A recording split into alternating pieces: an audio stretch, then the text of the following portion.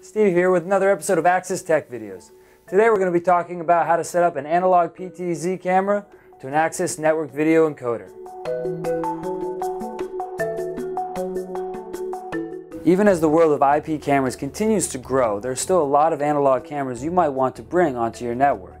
A perk of video encoders is that it allows you to bring an analog camera onto your network with the same capabilities you'll find in an IP camera, which makes for a smoother transition from an analog system to an IP system. Depending on your install, your encoder might be responsible for providing PTZ support to your analog camera.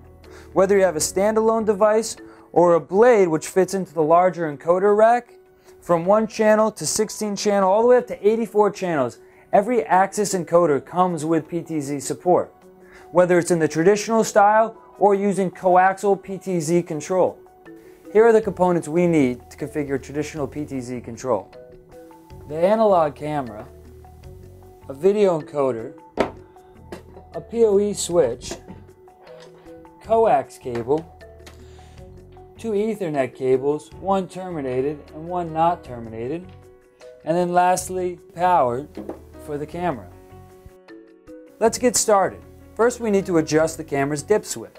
This information can be found in the manual and specifies unique device information. For example, the baud rate and the device ID are determined by this. If you intend to connect multiple PTZs to an encoder, the dip switches need to be different on each camera. Otherwise, you will have difficulty individually driving each one. Connect the camera and encoder using the coax cable. Then connect the encoder to a PoE switch with an Ethernet cable. Wiring varies for different camera brands. In this camera, power and PTZ commands interface using copper wires and terminate with an RJ45 10-pin connector. The unterminated end will connect to the encoder and the power source. According to this pinout, the green and green striped cables are used to transmit and receive data, in that order. The brown and brown striped cables are used to connect to power in no particular order. We should see the PTZ boot up at this point. If you want to connect multiple PTZs to an encoder, this can be done using a parallel configuration. Remember, each camera will need a unique dip switch for this configuration to work.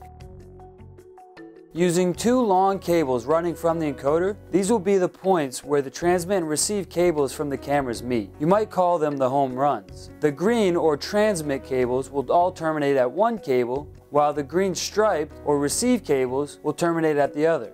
And with that, we're now hardwired to control 1 or more analog PTZ cameras. So now let's go configure the software.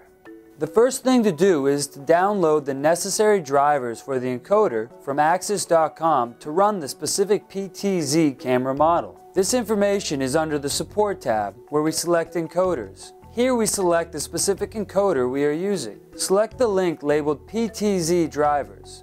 Choose the camera manufacturer. A list of known supported models is given below. If your camera model is unknown or not listed, try using the Pelco driver. These function with most analog PTZs. Now, using the encoder's web browser, we will install the driver and configure the device. Upon logging into the device, you will see the live view appear. Make a note of the settings shown here on the screen. Then go to Setup and navigate to System Options, then to Ports and Devices, and further to COM ports. Adjust the default settings to match those displayed earlier in the live view. Click Enable Termination. Make sure to save everything. Next, select the PTZ tab. At the top, it will ask you to upload the driver. Now that the driver is loaded, activate PTZ on the appropriate channels. Select the device ID to match the dip switch. Select the device type. Now everything should be set up, so let's go test our PTZ. This has been Steve with Axis Tech Videos. Thanks for watching. Please leave us a comment below and let us know what you thought about this video. We'll see you next time.